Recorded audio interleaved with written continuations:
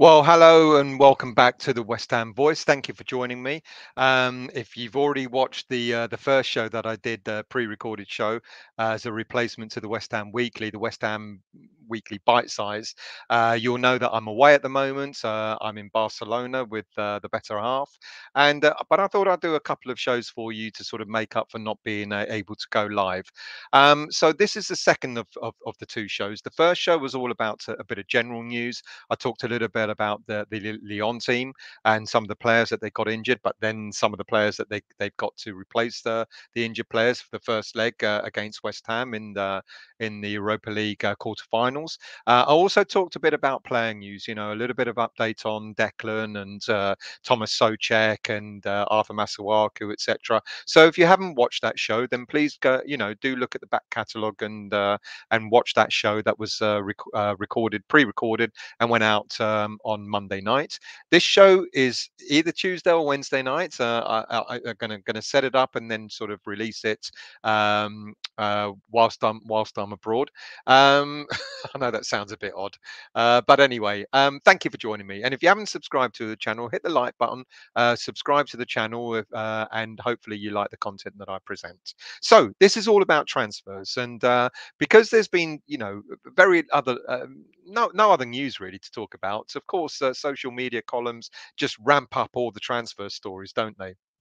And they keep speculating that we're going to buy this player, that player, and God knows what else. So let's get straight into it and talk to you about the various transfer stories that came out over the past 7 days.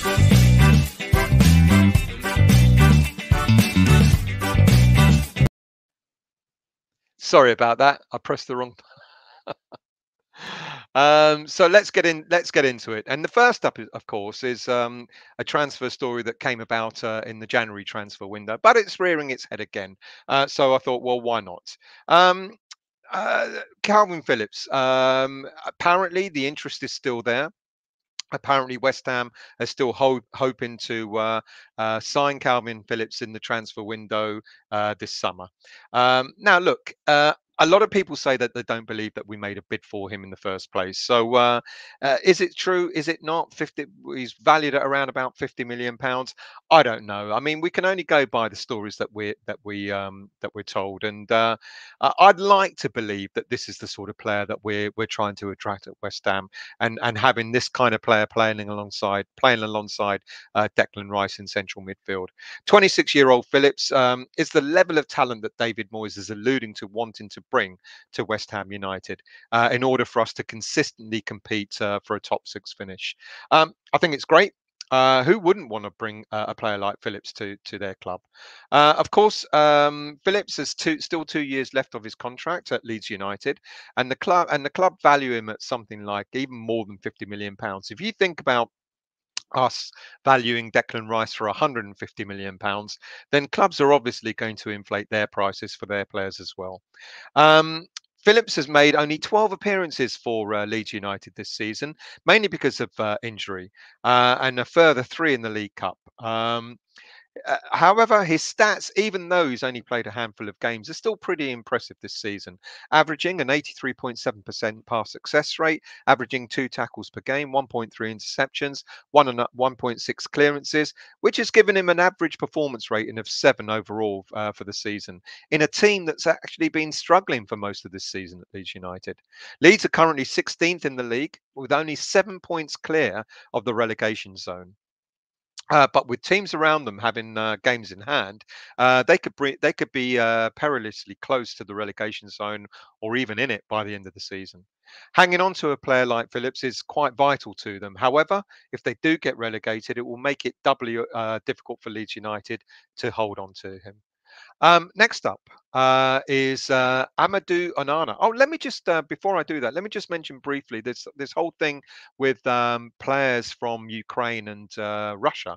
Now, there's quite a lot of confusion as to what's going on there, because as we know, FIFA opened a temporary transfer window for foreign players who play in the Ukrainian and Russian leagues, saying that if players can get other deals for the short term, then they're welcome to do so. And apparently, we were interested.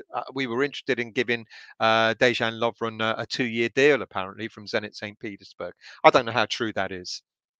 Um, but there are other teams that have been stopped from actually signing players. I think Victor Moses was stopped from signing for, I think, Brighton or some team like that. So it's a bit of confusion that it seems that the Premier League are blocking certain signings from the Russian league, but it's not known whether they would do the same for any signings from the Ukrainian league. Apparently, we're interested in David Neres and Lassina Traore from Shakhtar Donetsk, and there's speculation that we want to sign them. But with this confusion, it's quite odd as to what may happen. And apparently, the Premier League have sort of suggested that for the integrity of sport, for sporting integrity, that's why they blocked some signings so far. So you tell me.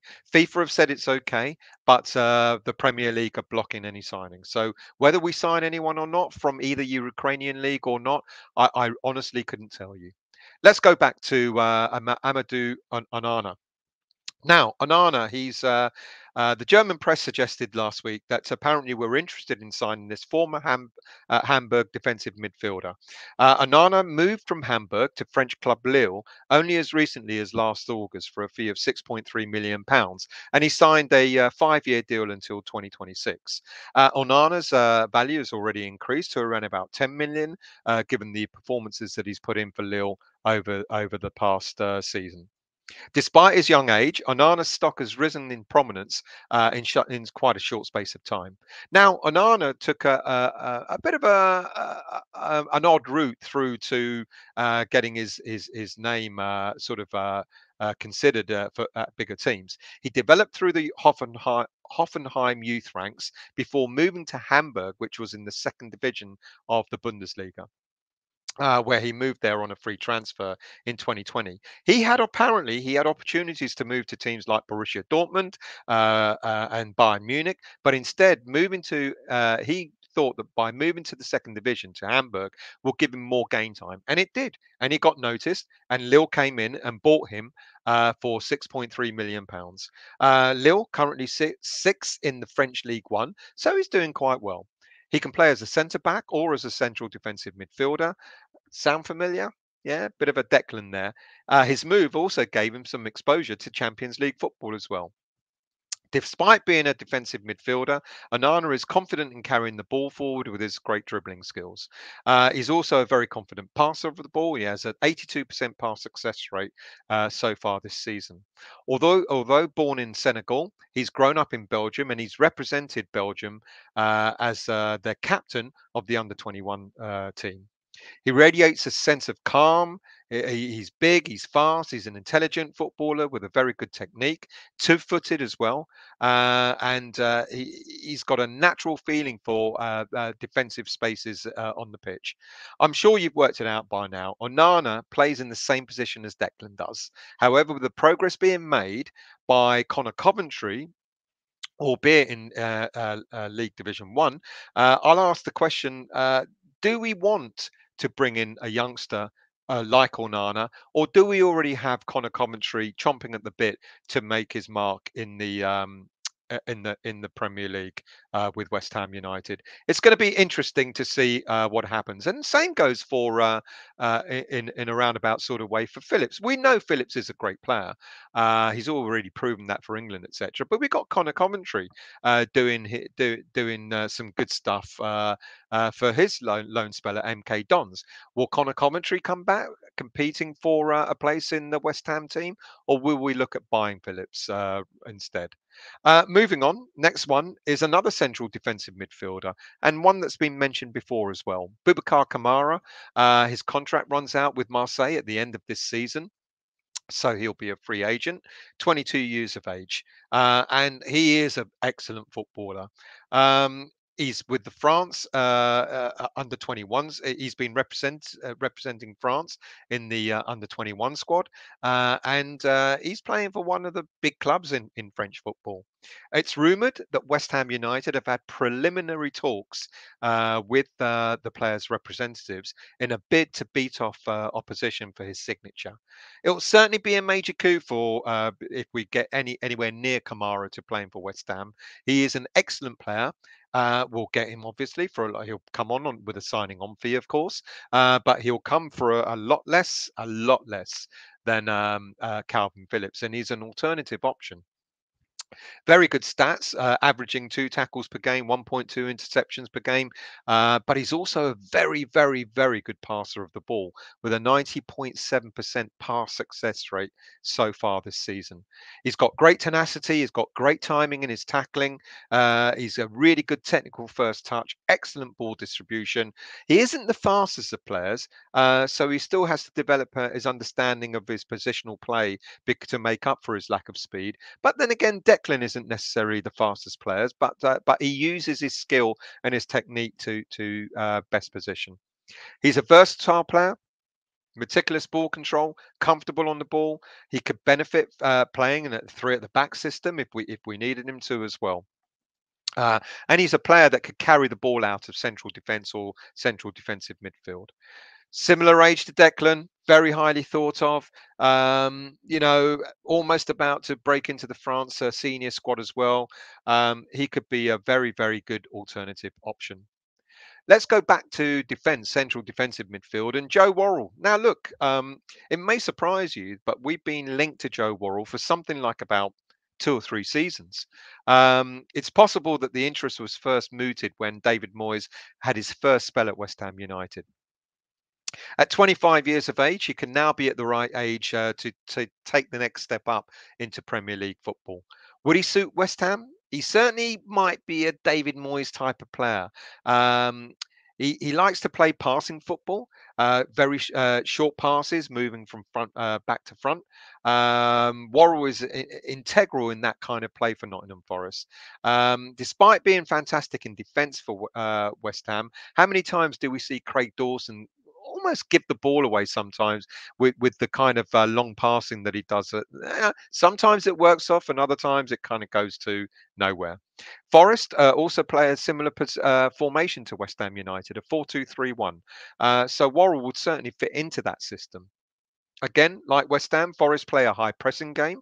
When Forest is on the defensive, Worrall is quite a conservative footballer and drops deeper to protect the space behind him. But in the Premier League, that could lead to players being kept on side. And we know that players are probably a lot bit faster than they are in the Championship. So by dropping there, it could sort of tend to maybe keeping players on side. Having said that, in conclusion, Worrall's conservative approach does tend to ensure that he delivers more stable performances. His good passing ability could also serve him well in the Premier League. Look, his stats, including 33 appearances this season, include 1.8 tackles, 2 interceptions, 3.3 clearances. He definitely takes his defensive duties very well. And despite having been good on the passing success rate, it's quite low at 77.2. Look, he's represented England under 21s as an international, and he's got Championship League experience as well. Moving on, a player altogether different stature, I would guess, in central defence is Sven Botman. Lille, another Lille player, 22 years of age.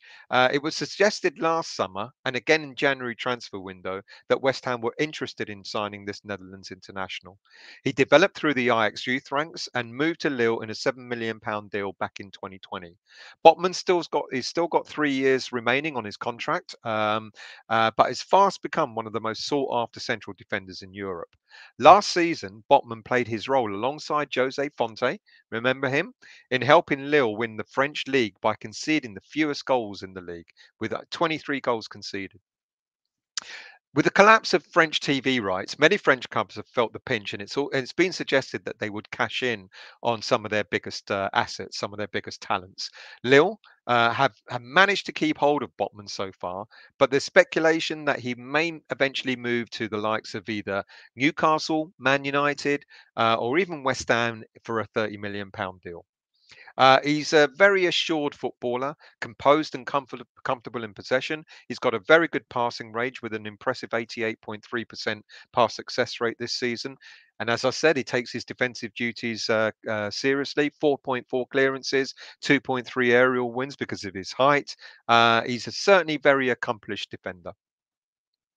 And finally, we know that David Moyes would rather have a left-footed central defender to sign, which would get the best out of Kurt Zouma on the right side of defence. And Botman is just that. Now, another player we've been linked to before is, of course, Nikola Milenkovic. Now, we know the protracted deal that was going on last summer. Was it going to be Milenkovic? Was it going to be Zouma? 1 minute we were about to sign Milenkovic. The next minute we were about to sign Zouma.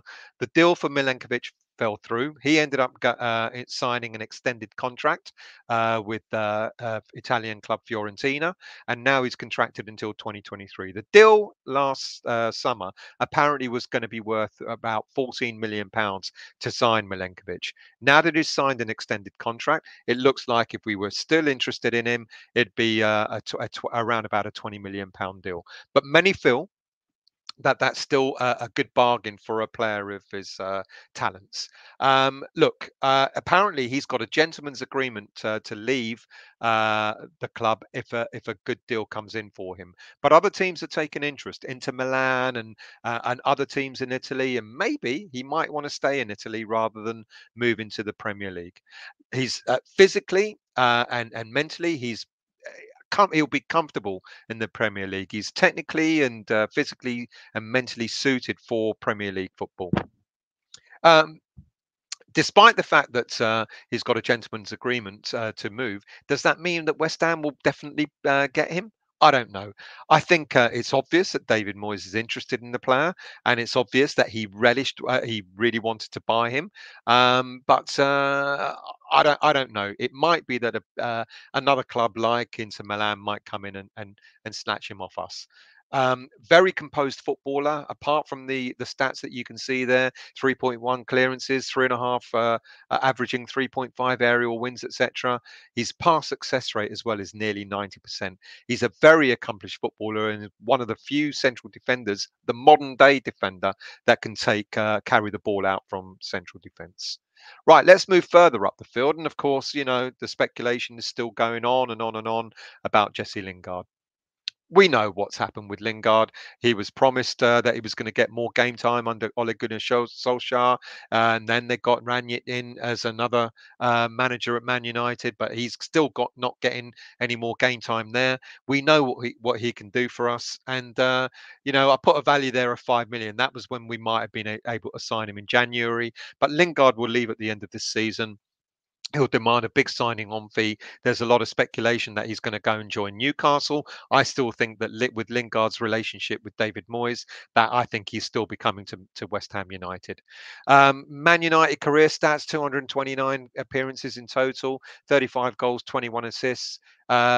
This season alone, 19 appearances, 2 goals, 1 assist. We know one of those goals was against West Ham. He's only played 392 minutes of football. I think he's on his way to us.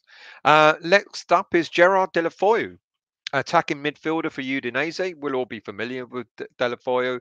We know he played for Everton and Watford in the Premier League. He's still got a contract with Udinese until 2024. Valued at around £16 million, 28 years of age. He could be the alternative to Lingard if we don't bring Lingard in. I don't know. I think Deulofeu is an interesting player. I think he's probably better suited to Italian football or Spanish football. He's played for some big teams. He's product of the Barcelona youth system. He's played for AC Milan. He's played for Seville. Like I said already, Everton and Watford, etc. I think he's an interesting player. We know the talent that he has. We know he's got good speed, etc. But I don't know if he'll be defensively minded enough for someone like Moyes to be interested in him. I could be wrong. Overall senior career appearances: 255, 45 goals, 49 assists this season alone. 26 appearances, 9 goals, but only 2 assists. And as we can see, Premier League, Spanish League, Italian League experience, as well as being an international, a Spanish international. Moving on to a couple of younger players, Keane Lewis-Potter, the Hull City attacking midfielder, contracted with Hull City until 2023, valued at around about 12 to 15 million pounds. 21 years of age. He's a product of the Hull City youth ranks, a pacey right-footed attacking player who can cut in from the left, a little bit like Lingard, a little bit like Ben Rama, I guess.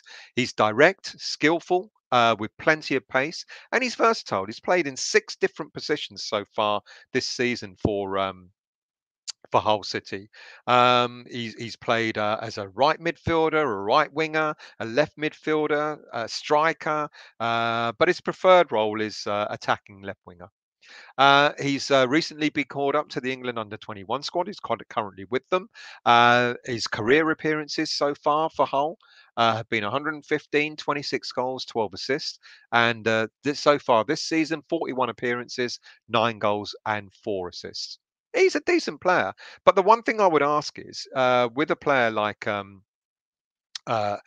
Lewis-Potter, we've got a player in our youth ranks called Armstrong Oko Flex, and so I would question, are we looking to continue buying these players, or do we start thinking about maybe utilising some of the talent that we have in our youth squad? We know Oko Flex was, a number of teams that asked to loan him out in the Championship, in the Scottish League as well, but we refused. We turned them all down.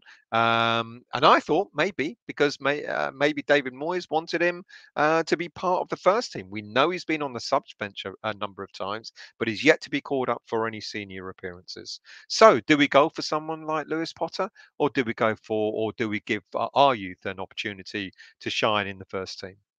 And the same goes for Brennan Johnson, another attacking midfielder, Nottingham Forest, very similar to Lewis-Potter, valued similar sort of price range. He's 1 year younger, contracted with Nottingham Forest till 2023. He developed through the Nottingham Forest youth ranks. Again, pacey, right-footed, cuts in from the left, direct attacking, skillful player with plenty of pace. He's versatile as well. 7 different positions for Nottingham Forest this season. Similar to Lewis-Potter, playing on the right of midfield, attacking central midfield, winger, right winger, second striker, and even 10 times as a striker. Fast, pacey, energetic, versatile. He's certainly got an engine on him, and he's got an abundance of confidence. And he's also a good, he takes his team responsibilities very seriously. He's been quoted as being the next Joe Cole. But again, I would argue we've also apparently got the next Joe Cole in our youth ranks as well, in Dan Chesters, who has had a couple of appearances for West Ham United in the senior team this season. I don't know. These are interesting players, but every time I look at them, and the more I know about our academy, our under 23s, I keep asking myself, should we be buying these players, or should we be looking at bringing through our own youth players themselves? Next up, Ludovic Blas of Nantes, attacking midfielder, contracted until 2024, valued at around £15 million, 24 years of age. I talked about Blas as well as Kolo Muani a few weeks ago during the transfer window. Muani's signed a pre-contract agreement with Eintracht Frankfurt, so he's already going at the end of this season. And it could be that despite the fact that he's still got a couple of years left on his contract, Ludovic Blas might be another one to leave Nantes at the end of this season. Look, he's a pretty decent player. Attacking winger, he can help. He does help, and he covers in defensive duties, something that David Moyes would absolutely relish. His natural play is an attack-minded, but he will drop back and he will do the dirty work for his team if need be. He's deployed as a ball carrier, very good technique, an awful lot of pace, very confident player when he's on the ball. Should have more assists. Despite that, this season alone, he's 32 appearances. He's scored 12 goals, but only 2 assists. But his career stats for Nantes altogether are 99 appearances, 30 goals, and just 8 assists. And maybe is a little bit of a Ben Rama about him, where Maybe he just doesn't create as many chances as he should do, but he's got a good clean strike of the ball. He plays well. He's got stunning goals for Nons. He's a confident little player, and maybe just maybe a player that Moyes might be interested in, given the fact that he is a team player, something that he wants Benrahma to be. And finally, last and but no least, Darwin Núñez. Of course, we're still interested in the player apparently, and now the value for him has gone up to a staggering £67 million for the 22-year-old. Look, we were reported to have made a last-ditch bid for him in the January transfer window, but that didn't go through, and now he's worth more. I've already talked about him. He's a Uruguayan international, but he's built like a traditional English centre forward. Tall, strong, defends from the front. He does all the dirty work. He runs the channels. He'll drop back into midfield to help his team with his defensive duties, etc. And it sounds a lot like a young Antonio. I can see if we really are interested in this player, I can understand why, because he would be an Antonio number 2. His Benfica career stats: 77 appearances, 40 goals, 14 assists. This season alone, 33 appearances, 26 goals with 2 assists. Portuguese League, Champions League experience, Uruguayan international. There's not a lot not to like about him, but if we are serious about him, apparently he wants to move to a Champions League team. If he leaves Benfica, we're not there yet. But maybe the lure of playing alongside the likes of Declan, and maybe the lure of maybe aiming for Champions League next season could attract him to the Premier League. He'll certainly relish playing in the Premier League itself. But I don't know. Let's see what happens in the transfer window at the end of this season. And that's your lot. Thank you very much for watching. It was brief, 20 odd minutes long. Like I say, I'm not accustomed to doing pre-recorded stuff, so do forgive me for not being able to go into the chat and reading all your comments, etc. But please do hit the like button. Do subscribe if you're new to the channel. That would be really, really appreciated. I'll be back next Monday. Whatever that is, 4th or 5th of April, whenever that day is, and with a West Ham Weekly, and it will be back to doing the live show. So thank you all for watching. Really appreciated, and I'll see you very soon.